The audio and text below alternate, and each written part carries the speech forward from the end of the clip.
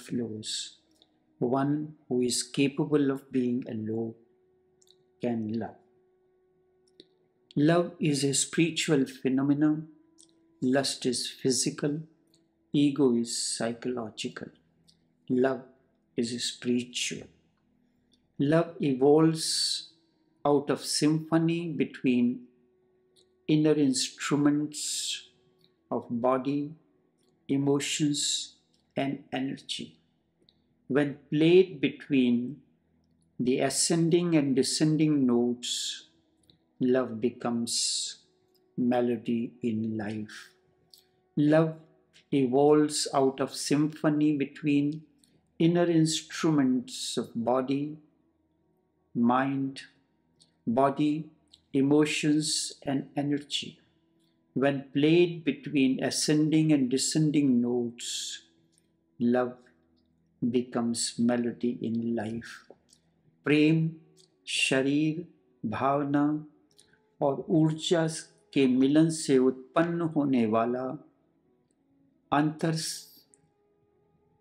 संगीत की प्रतिध्वनि है. Love is the echo of the inner music created with the union of body, emotions, and energy. Love is the echo of inner music emerging out of the union of body, emotions, and energy. This symphony is the secret of love. One who is capable of being alone is capable of love. Being alone, cherishing aloneness, is the flavor of meditation. Once you learn the art of cherishing aloneness, you are ready to share love. Capable of going into the deepest core of the other person without possessing the other, without becoming dependent on the other. Possessing and dependent are two aspects. Without reducing the other to a thing, and without becoming addicted to the other.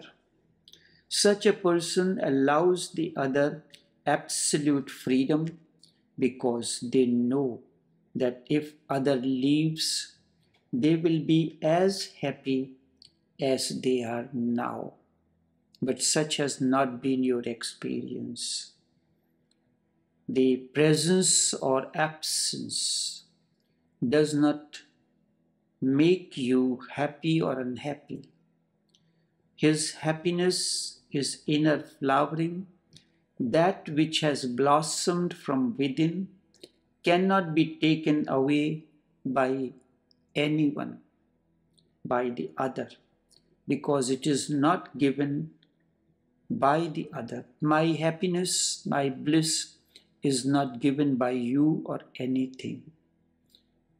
In my company, you can experience the same bliss that is overflowing in me, and one day this inner bliss that is overflowing out of me can become part of you. An alive and loving person simply loves. Love is a natural function, so remember not to ask for perfection. Otherwise, you will not find any love flowing in you. On the contrary, you will become unloving. Perhaps who demand perfection are very unloving person, neurotic. Even if they can find a lover, they demand perfection, and love is destroyed because of that demand. Once a man loves a woman or a woman loves a man, demands immediately enter. The woman starts demanding that man should be perfect just because he loves her. And if she has committed a, as if she has committed a sin, now he has to be perfect. Now he has to drop all limitations suddenly just because of this woman or this man. Now he cannot be human. Either he has to become a superhuman or he has to become phony, false, a cheat. Naturally, to become superhuman is very difficult. So people start pretending. They start pretending and acting and playing games. In the name of love, people are playing really games. So the second thing to remember is never to demand perfection. You have no right to demand anything from anybody. If somebody loves you, be thankful, but do not demand anything like perfection or anything, because the other has no obligation to love you. If somebody loves, it is a miracle. Be thrilled by this miracle. Become individual. That is the first thing. Love makes you individual. For love to evolve out of narrow boundaries, never expect perfection or demand perfection. Love ordinary people. Nothing is wrong with ordinary people. Ordinary people are extraordinary. Anything that is ordinary is extraordinary. Each human being is so unique. Therefore, have respect for that uniqueness in that person. Love knows giving, sharing without any condition. Only then you will know what love is really. I cannot define it. I can certainly show you the path to grow it, for love to grow into you. And that is what my effort is, to allow the love to grow into you. Like a magnet, I allow you to be rubbed with the magneticness, magnetic quality that I am. I can show you how to put in a rose bush, how to water it, how to give fertilizer to it, how to protect it from unnecessary things. Then one day, out of the blue comes the rose, and your home is full of fragrance. That is how love grows.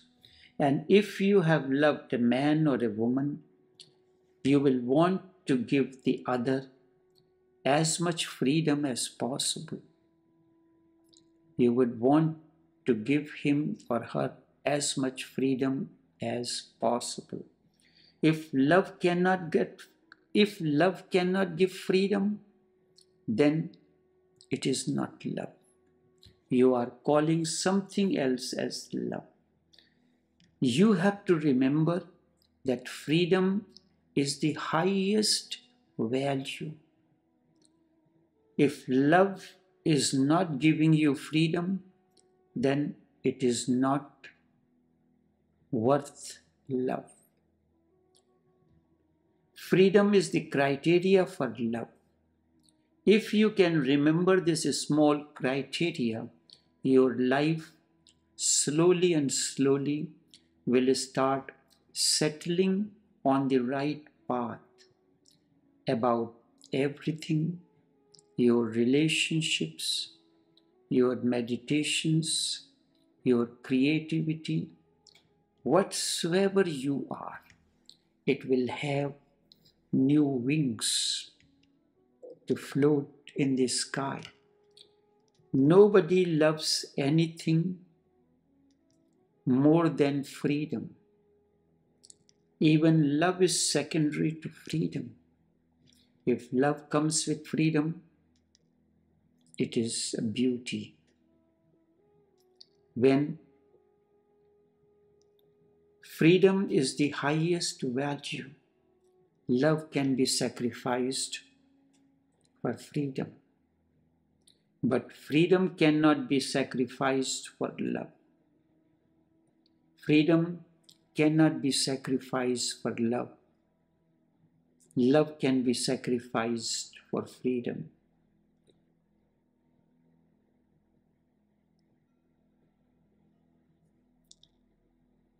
Remember, when love is served on the platter of freedom, when love is served on the platter of freedom, there can be and is no greater blessing than that. Remember, always, when love is served on the platter of freedom, there can be and there is no greater blessing than that. Serve your love on the platter of freedom. Forget all your conditionings, fears, etc.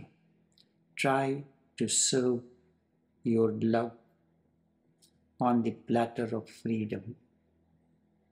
Life will attain a new meaning. Enough now.